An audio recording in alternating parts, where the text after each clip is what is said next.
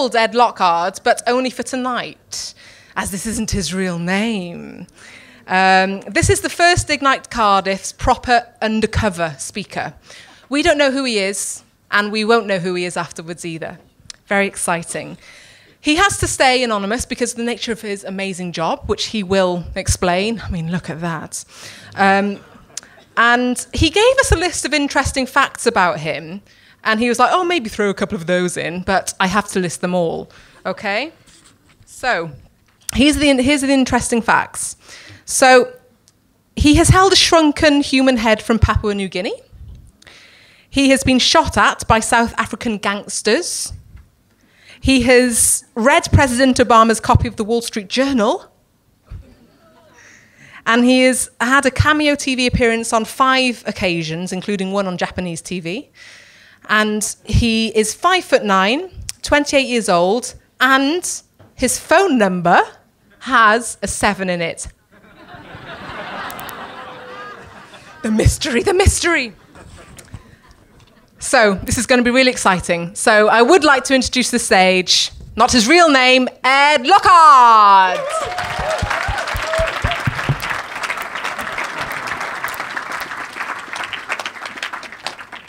Now, I'm not quite sure what you're laughing at, but first of all, because I'm wearing this face mask, I'm going to have to rip this off, or at least attempt to.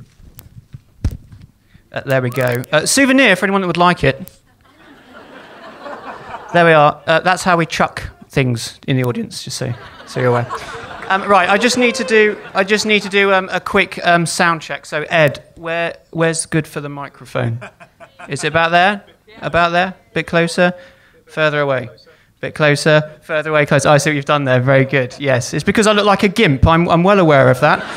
I'm well aware of that. Some might say a clinical gimp, but a gimp nonetheless. And for those of you that like Pulp Fiction, there's a little bit of reference here because I have to get in the box to make sure that they can see me. So yes, this gimp will not be released from the box this evening. Okay, Rhiannon, as said, Ed Locard is not my real name, but go to the real Ed. So who is the real Ed Locard? Well, it's this chap here with a wonderful moustache. Now, you can't see it, but I can't actually grow a tash, and if I could, I'd love it to be like that. He's known as the French Sherlock Holmes. He's a French man who is essentially the pioneer of modern forensic data science.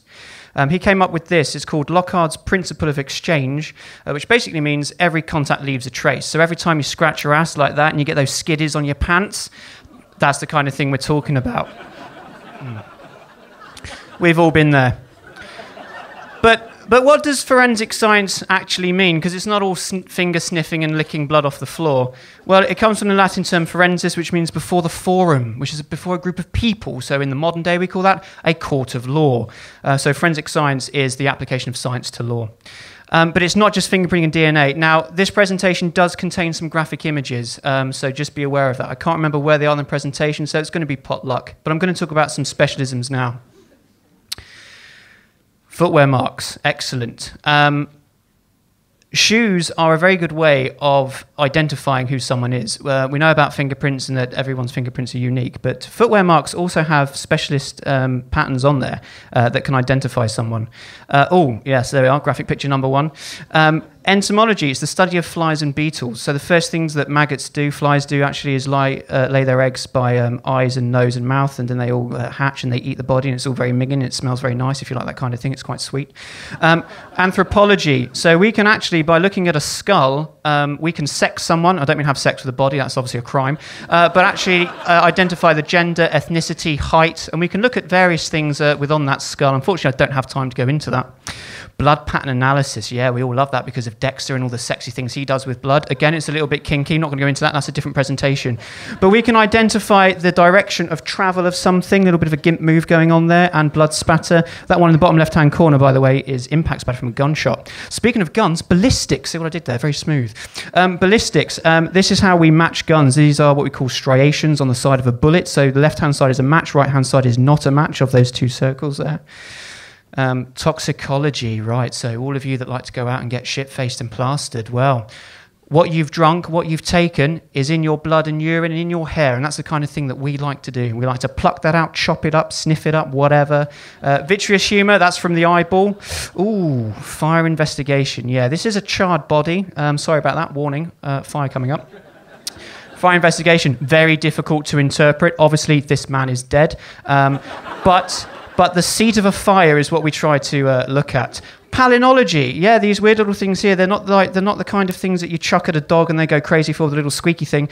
Pollen and spores. Now, interesting fact for you, palynology was the thing that sealed Ian Huntley's conviction. An excellent forensic scientist called Patricia Wiltshire was responsible for that. Oh, yeah, another gruesome. Pathology. Now, it's not all Quincy and, silent witness. Some of it is real life, and this is one of them. Post-mortems, which is essentially when we... I don't want to say chop up a body because, with all respect, the pathologists and the mortuary technicians are very professional. They're very dignified, and I've never met people who are more aware of a human body than the pathologists. But we have a look at things like this, which is matching marks from guns.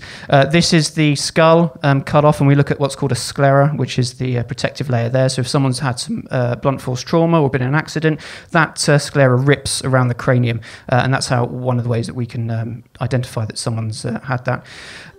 You've got to be very good with the human body and be able to recognize things. So what you might not be able to see there, right in the middle, is a gunshot exit wound. So you might say, oh, the fire was the cause of death. Not necessarily. Could have been shot first, as in this case, and then set on fire. DNA. This is what we call a DNA ladder. This is what your DNA looks like. Stands for deoxyribonucleic acid. Very sexy word, but we're forensic scientists. We're very sexy people, obviously. Everyone's DNA different, except for identical twins, I know, which leads me on to fingerprints. Now, every person's fingers are different, including identical twins. The nature of the fingerprints are on each finger are different and on your toes, and we've got three main patterns there, arch, loop, and whirl. Very sexy things to know. So who am I? Well, I've got an XY chromosome, which means I'm male. My mitochondrial DNA would say that I'm not Eastern European, sorry, just white European. Supraorbital ridges, they're the eyebrows. Not very pronounced, but I've got a large occipital protuberance. Ladies, gather round. But you don't know where that is. There are fewer ways to commit the perfect crime. I can't plug my own business, but please, if you must commit a crime, please, please, please be original. I'm so fed up of just people just stabbing and shooting. Come on, come up with something that you see on the TV shows, people. Thank you very much. Obviously, that's not me. None of those are me. I don't know if they're real. Give them a go by all means. If I told you who I was, it wouldn't be undercover. So if you do need us in all seriousness, please dial 999. We are here. We have got your back, and we will do what we can to put the shitbags behind bars. Thank you very much. You've been a wonderful audience.